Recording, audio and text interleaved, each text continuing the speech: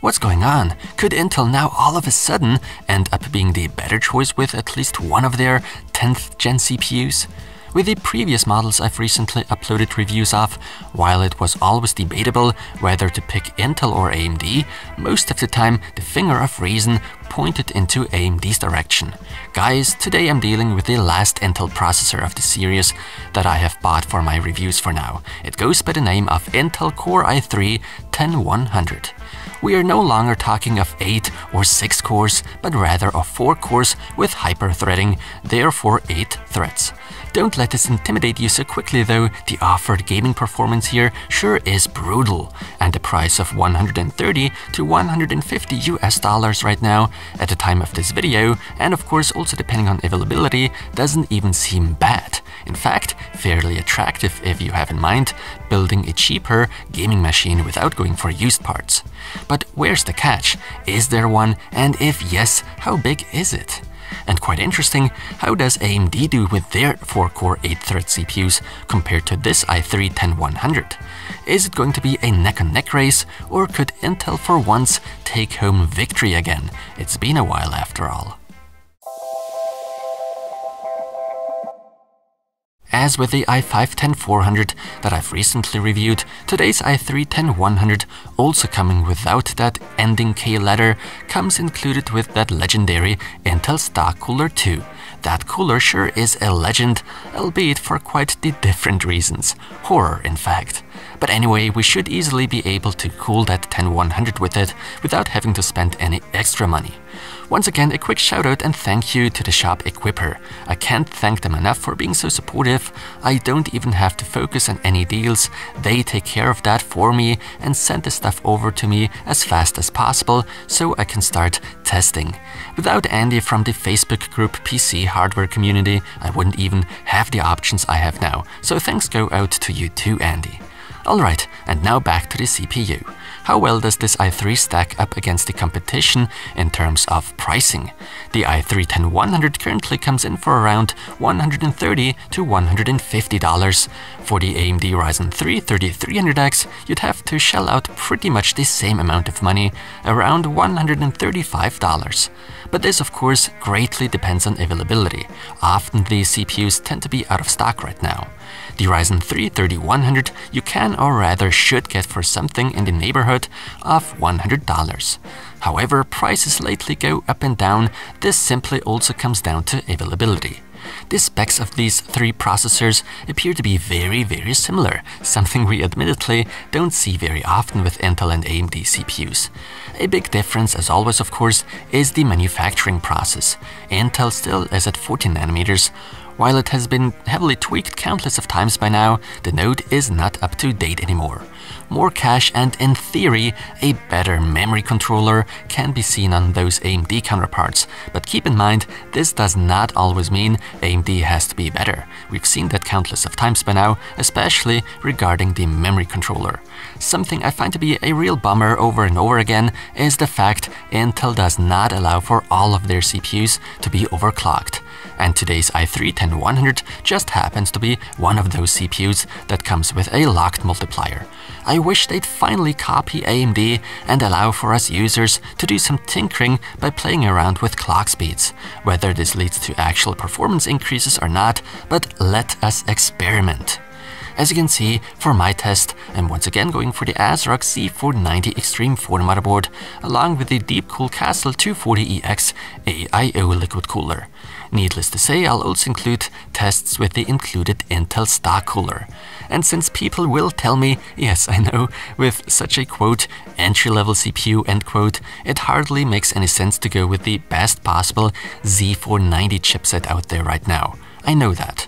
It would certainly be advisable to go for cheaper, more affordable boards sporting either the B460 or H470 chipset, but I didn't want to spend any extra money on such a board just for this test to be politically correct, so to speak.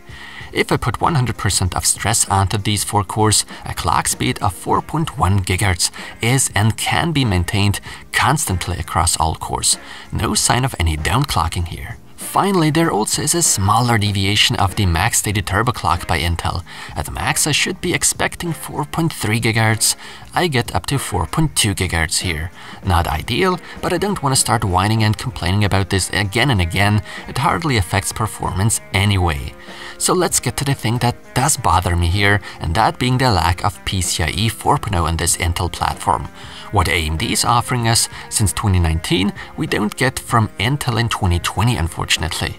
In itself, this feature is a huge thing, but to be perfectly fair, in the case of today's i3-10100, PCIe 4.0 may not turn out to be that big of a deal, at least for most of us users that get a processor in this price range. So I don't want to waste any more time, let's finally see what those benchmark results have to say. As always, don't be surprised, an RTX 2080 Ti graphics card was used for testing. This is to avoid GPU bottlenecks as best as I can. And now, lean back and enjoy the test results.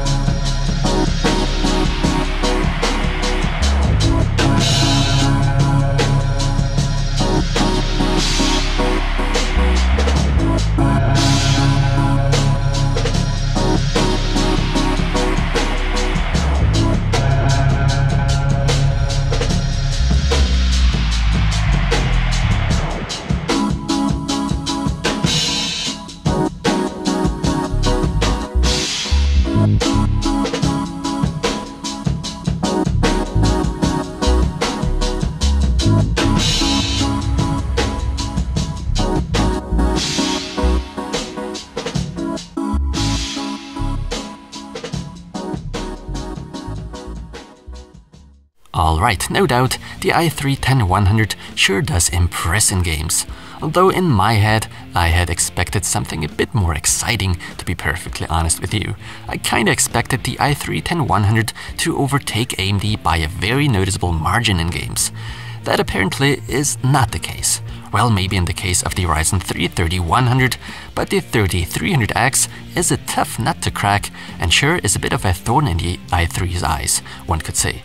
Because in many games the 30-300X sticks to the 10-100's heels, and in some instances AMD does manage to overtake the i3. But then again, the same thing can be said about Intel, especially in game titles that don't go well with AMD processors, Far Cry 5 being one of those games. And as shocking the results in the, by now over 7-year-old game Crysis 3 may look, don't take those too seriously. There seems to be a bug with those 10th gen Intel CPUs. I'm sure they will be fixed in the near future for older game titles like this. Aside from that, the Ryzen 3 30-300X and i3-10100 deliver a neck-on-neck race with no clear winner in the end. Especially not if you start factoring in the offered raw performance, which further balances out the whole user experience, if you will.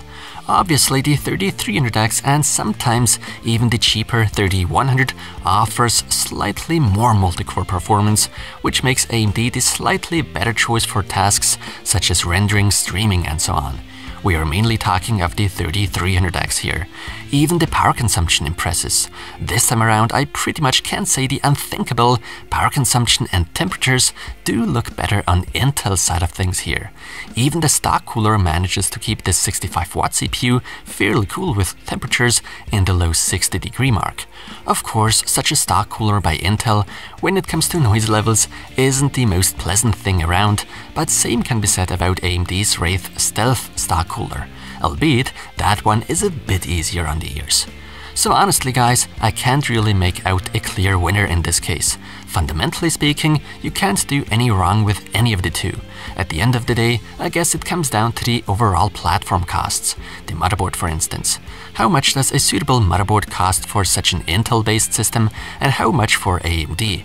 Furthermore, we have to keep in mind the FPS gap between the i3-10100 and 3300X does decrease when you pair these two CPUs with a proper mid-range graphics card you would normally go for in this price range. So this time around, I may as well could probably tend to go for the Intel i3-10100. I'm not entirely sure, but the low temperatures and low power draw are very attractive qualities for that kind of build, if you only have gaming in mind. Of course, you could now bring up overclocking capabilities, but from my experience, overclocking these kind of processors usually doesn't make up for that much more noticeable performance as one would think. The bottom line is, it's probably best to let the overall costs do the deciding, so costs for the processor in combination with the required motherboard. With that said, bye for now, and I hope I'll soon be back with yet another video.